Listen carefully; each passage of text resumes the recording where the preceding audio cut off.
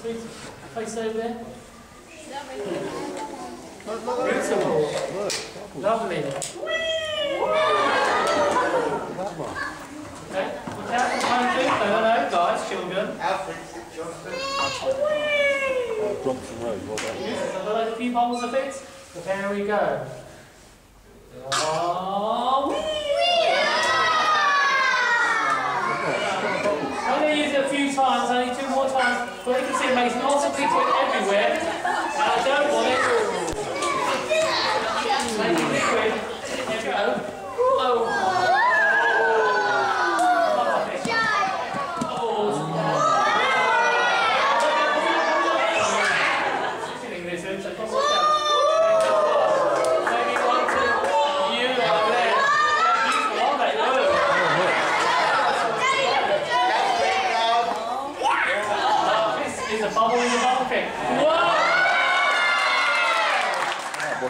Sit down, quickly. Hold on, keep making amazing bubbles downstairs while I do this to the other side. That is still a sphere.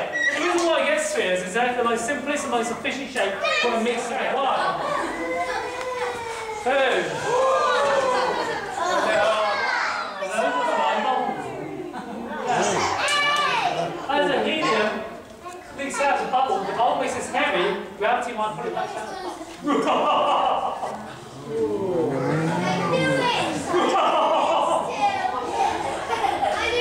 Everyone be mad, someone sit like me and go.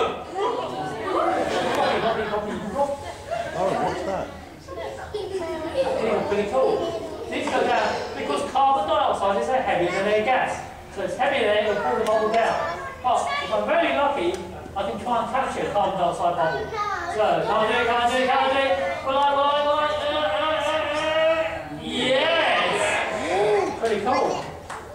So, the bubble is going down even as I speak to you because carbon dioxide is leaking out the bubble. So what we're showing is a bubble wall isn't a solid wall like a brick wall over here and here. It's actually permeable, so things can leak out the bubble. Here we go. So, 1,